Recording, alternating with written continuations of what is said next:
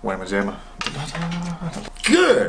morning! We're going to talk about a topic that has been long overdue for me to mention at least, and that is the Galaxy S9.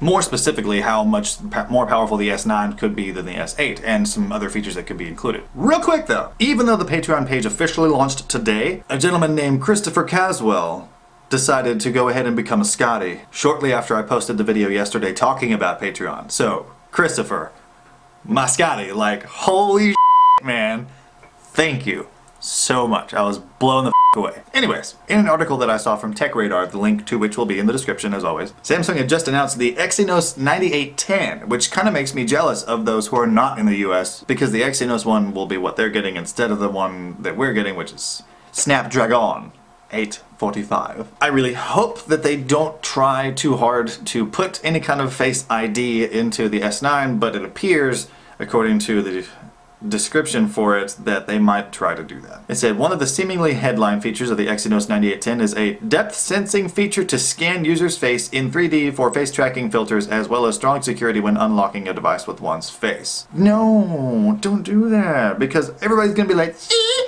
there's that copying Apple again! And really, like, Face ID has been hacked multiple times, so it's not the flawless security system that Apple portrayed it to be, of course. The filters suggest, obviously, that one might be able to change one's live appearance on the screen, similar to Apple's stolen name and emoji, which they're getting sued over. But what a really juicy detail that I'm super excited about is the possibility for 120 frames per second 4K footage.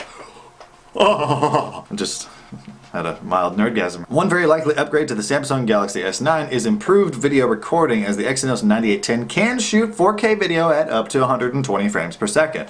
If this is true, then that's like, bleh!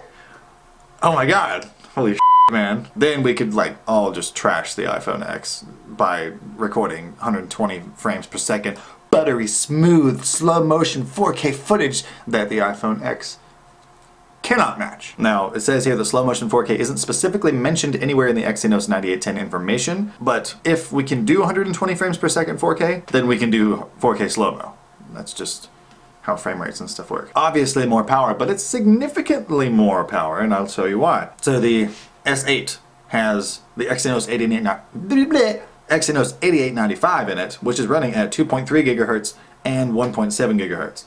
As for like the high speed cores and the low speed cores.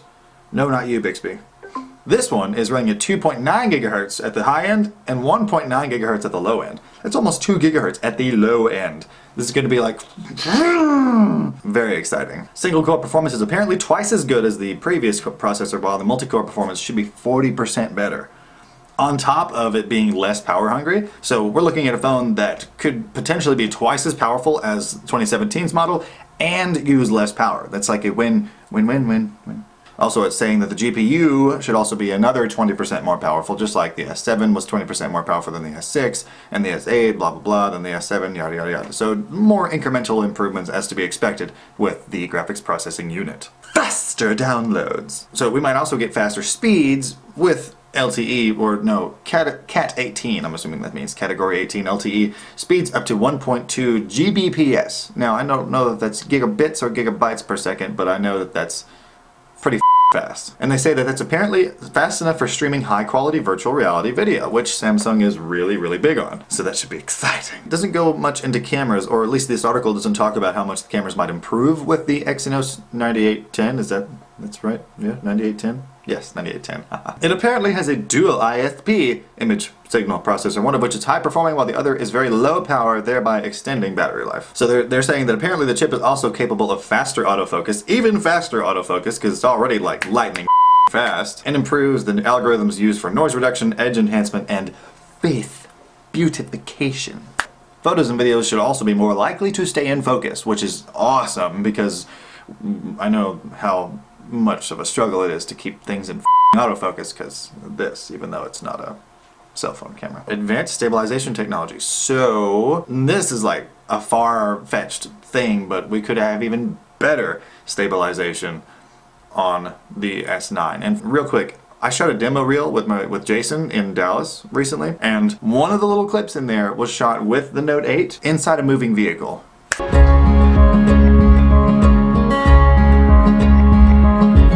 I was surprised that I could even use that for that demo reel. It was super smooth. They're also talking about better audio. So basically your phone would use less battery while playing music, which is nice. They're talking about Bixby Vision improving because it sucks.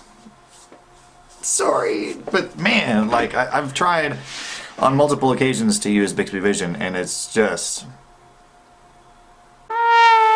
I'm stoked as about it. Based on the rumor mill stuff that we've already seen, it's very unlikely that Samsung will make any huge design changes to the S9, but...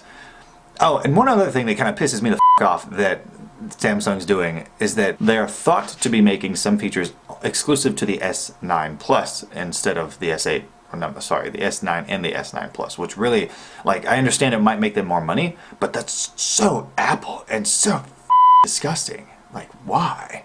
No. On an unrelated note, happy Patreon launch day! My goal is to be able to make a living doing this without having to be somewhere else for 8 hours a day, 40 hours a week, which will mean better videos for you, more time for live streams, and more frequent live streams, giveaways, free merch, and possibly even whole videos made just for a question you asked. The way it looks right now, even if 5% of the 8,000 subscriber base hit the $5 tier, boom. The reward tiers are detailed on patreon.com/BeamtUp. I'll see you later, and stay beaming.